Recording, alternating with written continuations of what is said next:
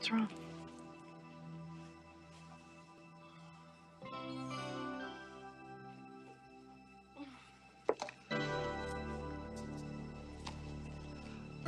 You had no right reading Tracy. this. You had no right. Tracy, why didn't you tell me? You knew. I didn't. How could you not know?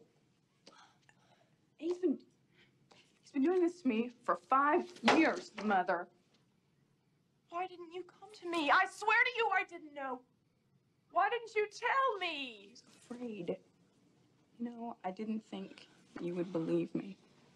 Oh, I thought you would think I was trying to take him from you, Mom. you don't know what.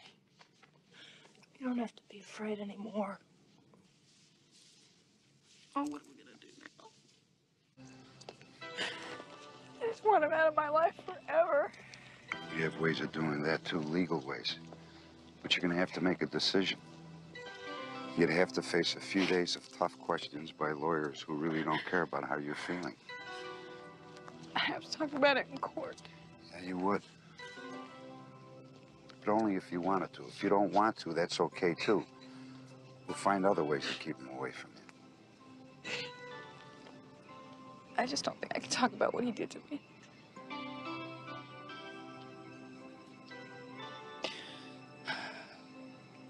What would you do? Me? Well, I'm not you, Tracy. You shouldn't want revenge because I would. You're a good person, Tracy, who survived a bad person. When you start feeling the pain, maybe you should work on feeling the pride, too. Your mother's proud of you, I'm proud of you. Maybe you should start feeling proud of yourself. It's your decision, Tracy.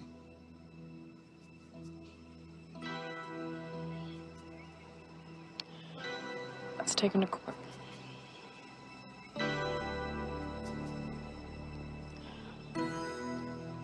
Who is he that he can get away with this?